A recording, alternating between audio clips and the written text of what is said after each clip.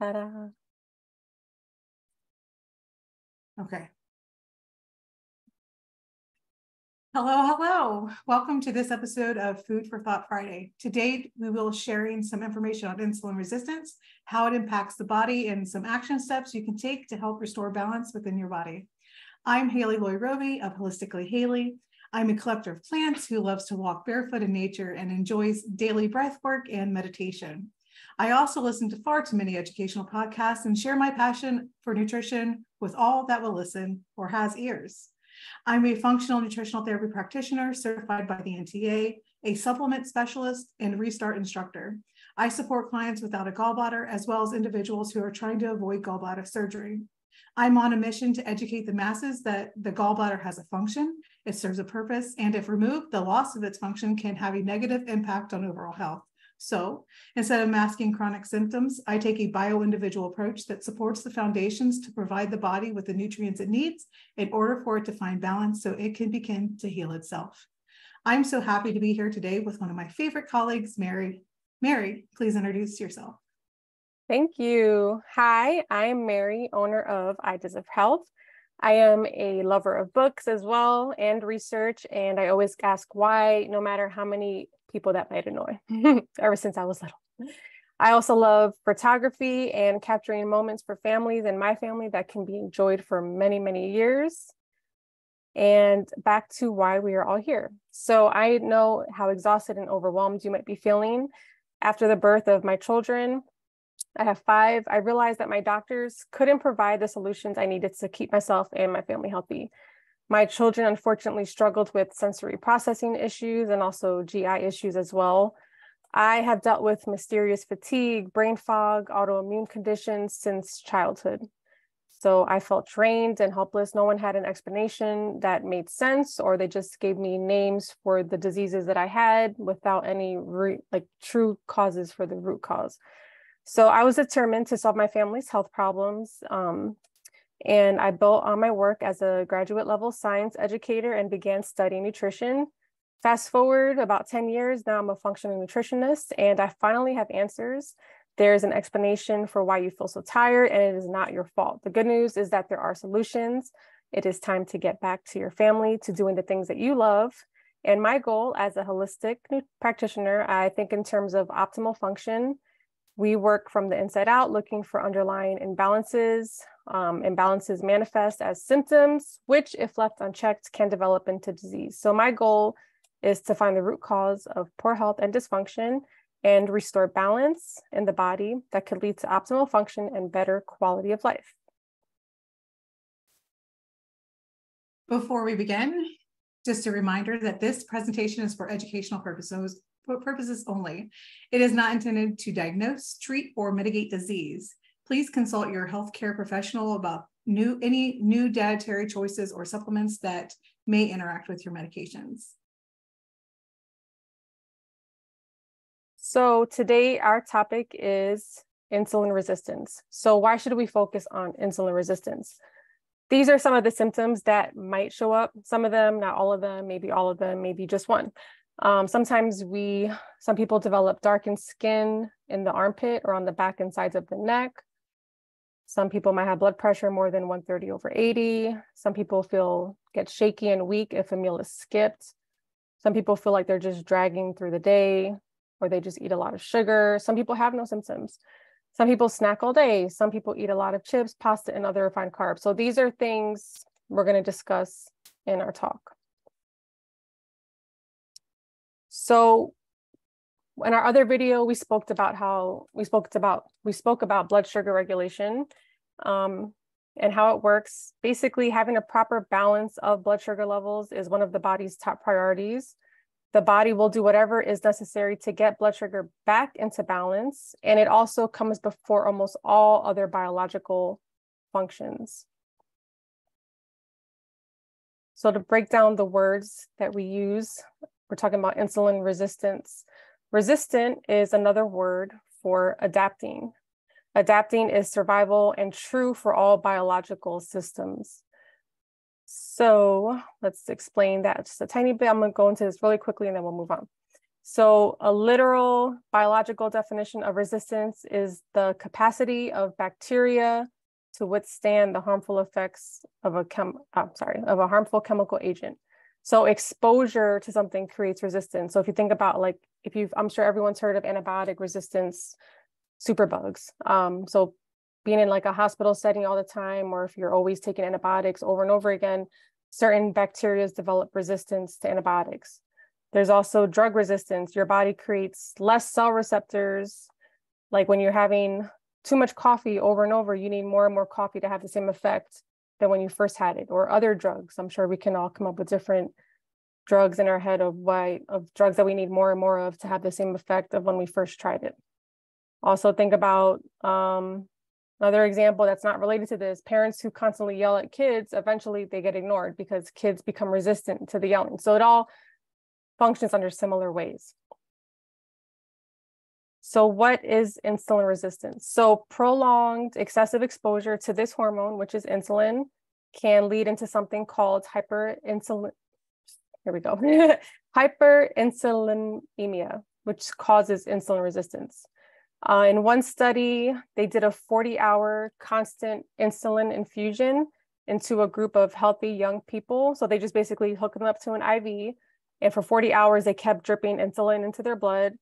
And they noticed that their insulin resistance increased by 15%. And that's from the book called Diabetes Book by Dr. Fung, F-U-N-G.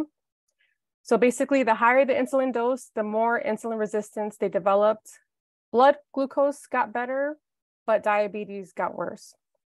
And we'll go into this in a minute. So for resistance to develop, two things are required: high hormone levels of the insulin and also a constant stimulus, constant snacking. Normally, insulin is released in bursts, preventing insulin resistance from developing, leading to a vicious cycle when one is constantly simulating the release of insulin. So think of snacking constantly all the time, a high carb diet, lots of artificial sweeteners are constantly making our pancreas send out insulin. So when constant high levels of insulin yell for the glucose to enter the cells, it has a progressively less effect, like we spoke about, the resistance. So the knee-jerk reaction of the body is to produce more insulin, which is hyperinsulinemia. I should have practiced this. Hyperinsulinemia, which is the cause of obesity and diabetes. So the cycle continues around and around. Insulin is extremely high, which drives weight gain and obesity. The longer the cycles continue, the worse it becomes. Our job, which I'm sure many of us would love to do, is break that cycle. People, unfortunately, can be stuck in the cycle for decades. It usually starts at a very young age. Sometimes, constantly snacking all day, especially on high sugary snacks. If you think of all the snacks that are given to our kids, fruit roll-ups, gummies, applesauce pouches, juices, etc. This is not meant to be a guilt trip. It's just information that we can now use to make educated choices. So to explain as like an analogy, the way insulin works, picture a subway station. Imagine that the train is your cells and the conductor of the train is insulin. And then the passengers that are getting on and off are glucose, which is sugar. So the train stops at a station, gets the all clear signal from the conductor, which is the insulin. The doors open and lets the passengers, the glucose, enter the train. Now picture a subway train at rush hour. This is when we're eating that really, that yummy tasting cake, that bag of chips, that, 32-ounce juice. A full train is entering the station. So this is a cell that is full of glucose already. And the platform is also full of passengers. The conductor sends a signal to open the door, but there is no space because it is full. So another little tidbit of information. In the 1920s in New York City, subway pushers were hired to forcibly shove people into packed trains. This still happens in Japan. When passengers are left standing on the platform, passenger arrangement staff, that's what they're called, push more people into the train. So more glucose is getting pushed into the train. Hyperinsulinemia is the body's subway pusher. It shoves glucose into already stuffed cells. When whatever glucose or passengers are left outside of the cells, guess what the body produces? Can you guess? Just asking to make sure people are still awake. The body produces extra insulin to forcibly push more glucose into the cell, the subway pushers. This vicious cycle goes around and around. And what happens now is the cell produces as much new fat, and I call these the cab drivers because people are so tired of waiting, they'll go upstairs and take cabs. That's the fat that's being produced as possible. So the cell produces as much new fat as possible to relieve the internal congestion of glucose. If more new fat is created than can be exported, fat backs up in the liver, which leads to something called fatty liver. So excessive glucose and insulin drives new fat production. This occurs faster than the liver can export it out of the fat cells. Fat will then accumulate in the liver. And if you want to learn more about this, the book, The Diabetes Code by Dr. Jason Fung is a great resource for all of this. Haley. I must unmute myself to talk. So how does insulin resistance impact your health?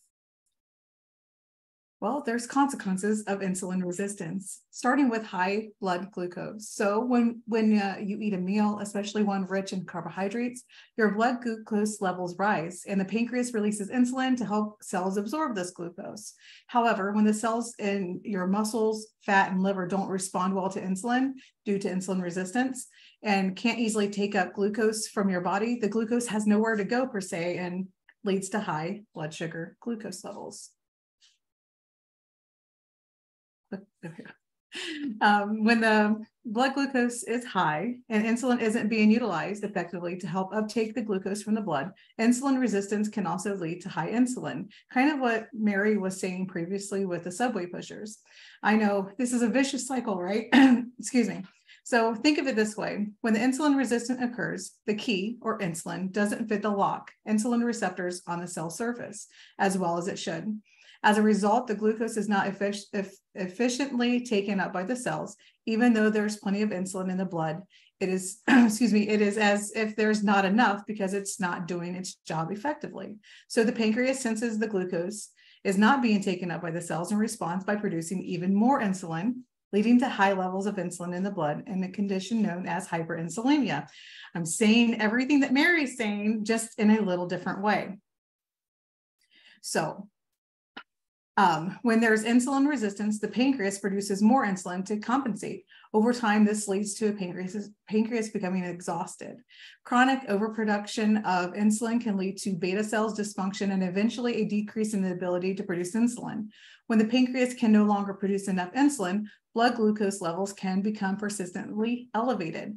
Without sufficient insulin, the body cannot regulate blood sugar effectively, leading to the chronic high blood sugar levels characteristic of diabetes.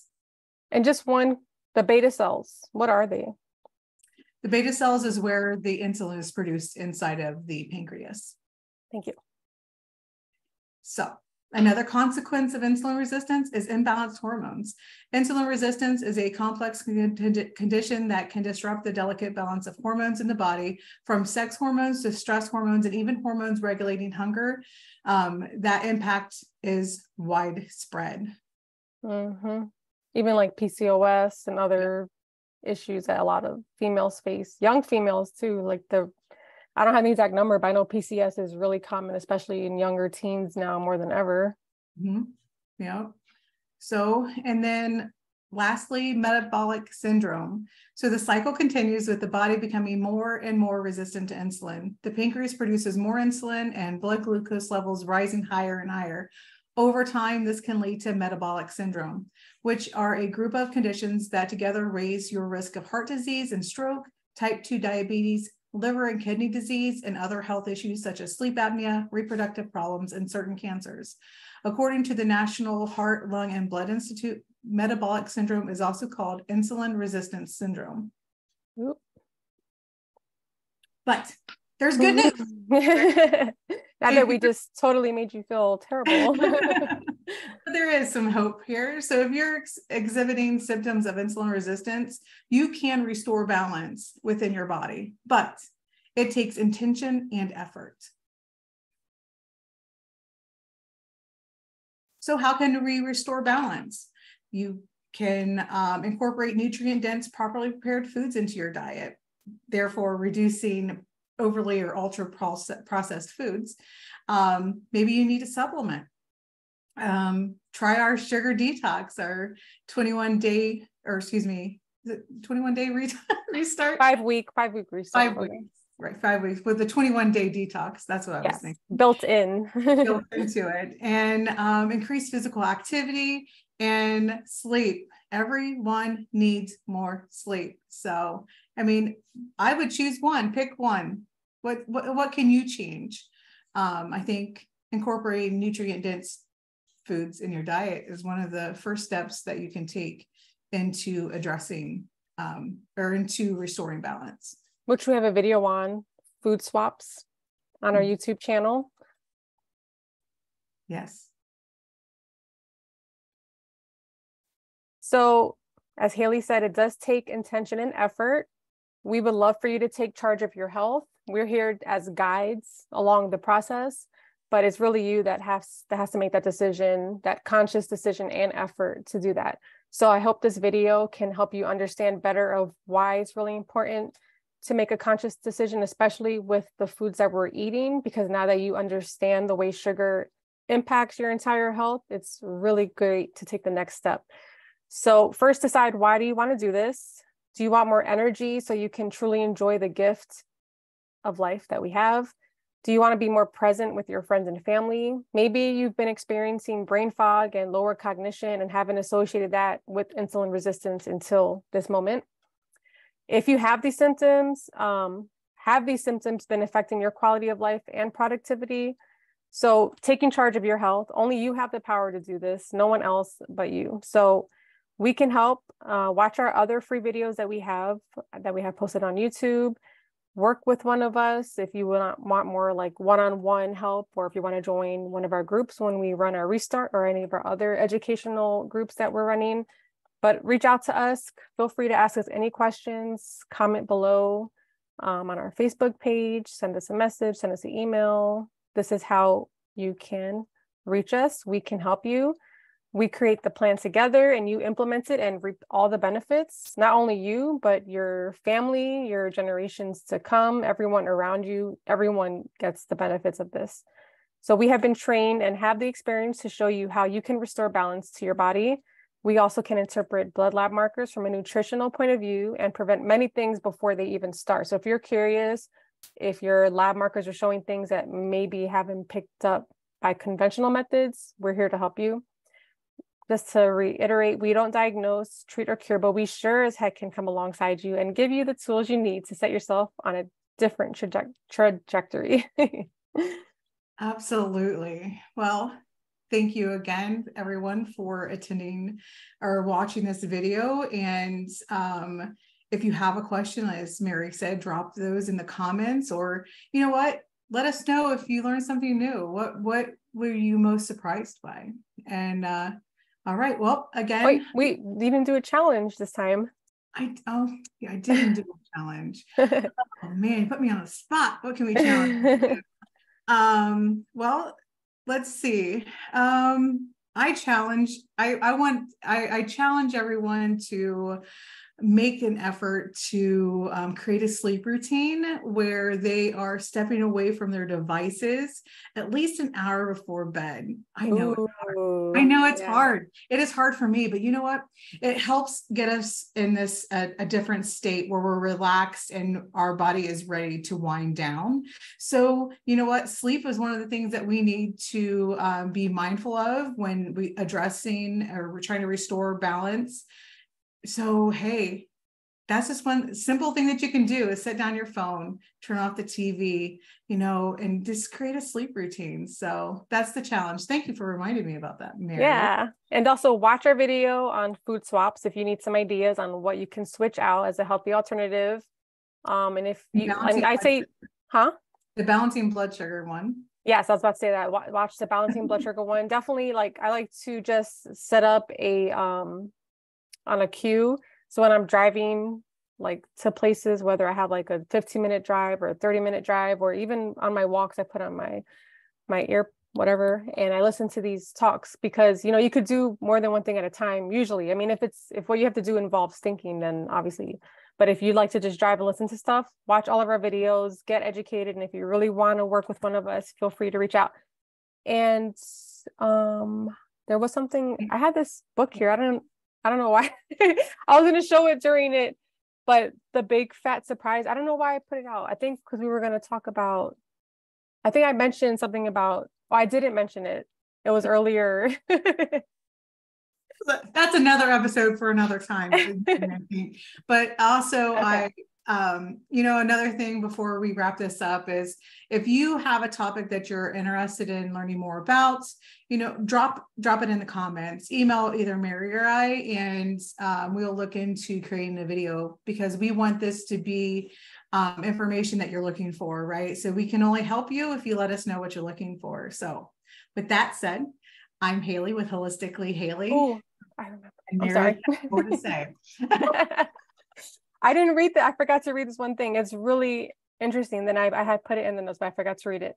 I'll just say it really quickly. In 1977, the dietary guidelines for Americans strongly advised people eat less fat and more carbohydrates, such as bread and pasta. And what was the result of that? Dramatically increased insulin levels. So it's not a coincidence. A lot of other diseases began to go up when they recommended to eat less fat. So refined carbohydrates causes much more drastic spike in insulin than fat does.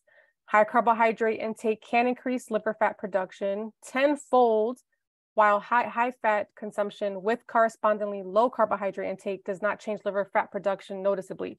But that's why I put this here, because if you want to learn more about how we were lied to about fats and how they created a fat phobia amongst many of our parents, please read this book or get it on audiobook. It's a lot to read, but I listened to the whole thing on audiobook and it was so informative.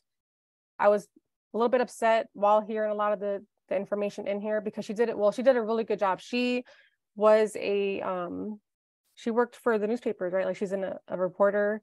So she's like an investigative journalist, and she gets all the data, all the facts, all the studies. This is worth a read or worth a listen to, because fat is our friend, it is not our enemy. And we do have a video on good fat versus bad fat. So watch that too. The end. Do you want me to do my sign out one more time? Yeah. Got it. Okay.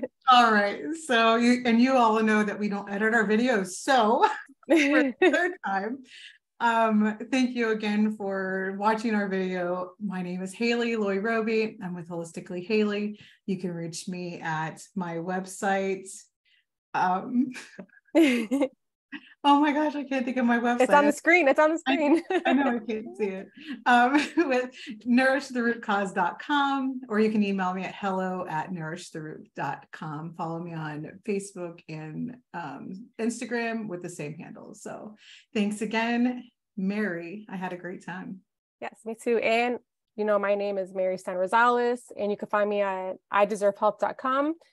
Instagram is i.deserve.health on Instagram, and I'm mostly active on there, but I'm also on Facebook, and you can email me at mary@ideservehealth.com. Have a great day or night, wherever you are.